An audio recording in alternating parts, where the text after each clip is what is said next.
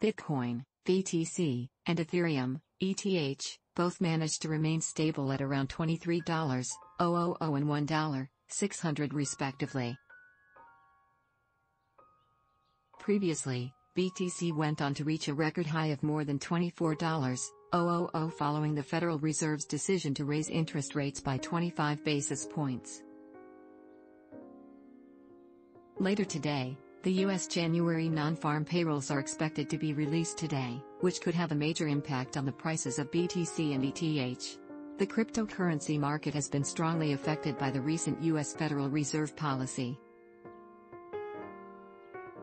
After the Fed announced that it would reduce interest rate hikes to 25 basis points, Bitcoin and other digital assets saw an increase in value.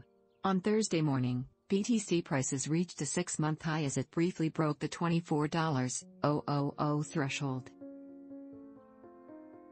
Following this trend, Ethereum has witnessed a significant rise and is currently trading at $1,641. Additionally, traders are hesitant to make any strong bids as the upcoming non-farm payrolls, NFP, data, scheduled for today, will likely influence the Bitcoin price. These figures are crucial because they will guide the Fed's future decisions. Additionally, the strong employment growth indicates that the Fed will maintain its dovish stance in the upcoming sessions. The US January Non-Farm Payrolls report is due today and it could be a big day for Bitcoin. This report provides insight into the health of the US economy and could have an impact on the price of Bitcoin. The report is expected to show that the U.S. economy added fewer jobs in January, which would be a positive sign for Bitcoin investors.